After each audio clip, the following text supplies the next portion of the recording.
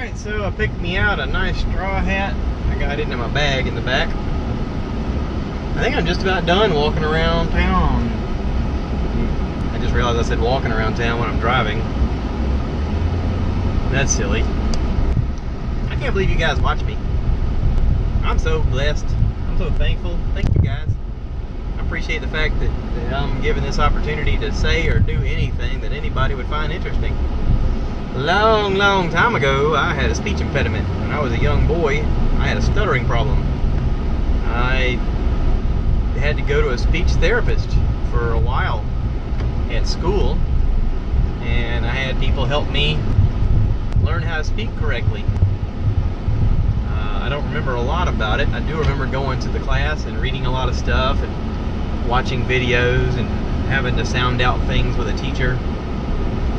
And the most important thing they taught me was to breathe.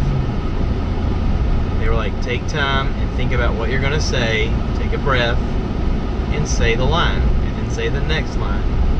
But because I had that speech impediment, I had a hard time growing up with, I was petrified of speaking in front of people. I think I've heard this statistic that today in America, speaking in front of large groups of people is still one of the top fears that people have. Uh-oh. The road is closed. I got a road closure. Road closure. Looks like they're getting ready to put up a new sign. So I can't go that way. Well, dang. I wish I'd have known that before I went down this pathway. Now I gotta find a new way home. Anyway, that's a small problem. Our little town is set up so that we can go multiple directions. Now watch, I'm gonna look this way as though somebody's coming, and there's not. But anywho, always better to be safe than sorry, right? What was I talking about? Oh, in America, one of the top fears that people have is to speak in front of people. And you may ask yourself, because that's what you call yourself, why? Why is that a big deal? And I guess some of that fear is not wanting to sound like a fool, not wanting to get made fun of.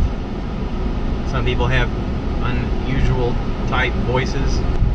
Some people are just easy to pick on. Some people have fragile self-esteems, which was my case at that age. But, you know, you grow up, and hopefully you grow out of that kind of stuff. You know?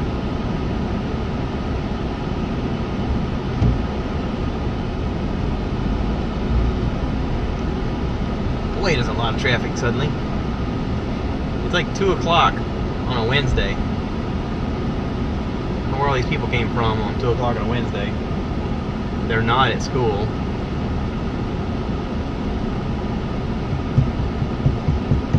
Not like school's out. We're in the middle of May. May 10th, as a matter of fact. I'm still continuing with the birthday day. 43 years, baby. Somebody's gonna watch this and be like, you're such an idiot. That's okay. Call me an idiot. I don't care.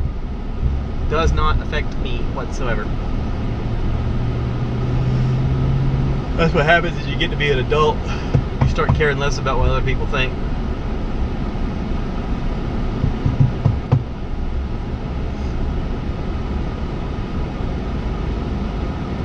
What do you think? Just kidding.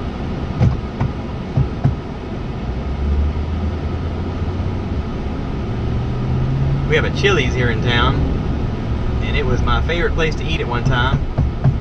But we've had multiple times of going in the front door and waiting for someone to seat us down, and no one has come up to say, "Hi, welcome to Chili's. Did you guys like the chair?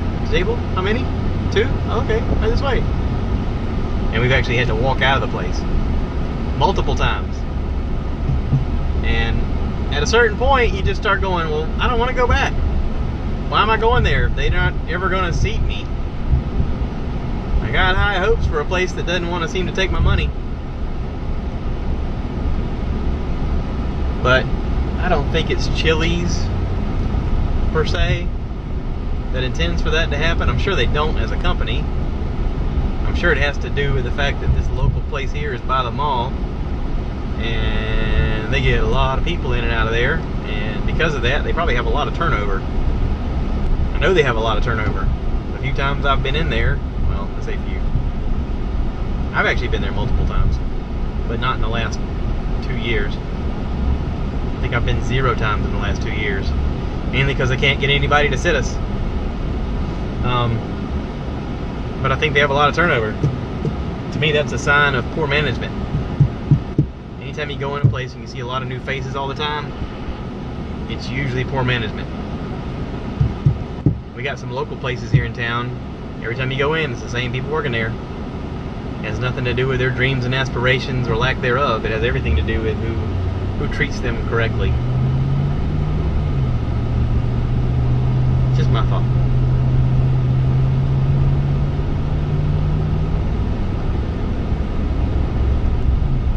Motorcycles. I don't miss my motorcycle. I know that's a random statement, but I don't miss it. I thought I would. I don't. Maybe it's because I owned one and I got to enjoy it, and I got to learn that I didn't want to have one forever. It's sort of like having a Jeep. You look at Jeeps and you go, oh, that looks like fun. Get to ride around with the top down and no doors. Man, that'd be cool to have the wind on you. And yeah, that's all cool until you actually go through it, and then you realize, oh, I live in South Carolina and the sun is unforgiving and relentless, and the heat is unescapable, and pollen is all over the place, and my sinuses are wrecking my system. Right now, the sinuses are killing me. And I got a truck with the windows up and the air conditioning on, but I can feel like a hunk of pressure right here in my head. It's almost like if I could take a drill and go and relieve some pressure, I'd feel so much better. But right now, it just feels like someone is hammering me with a hammer in my forehead over and over. I'm gonna go home and take some medicine. That'll probably help.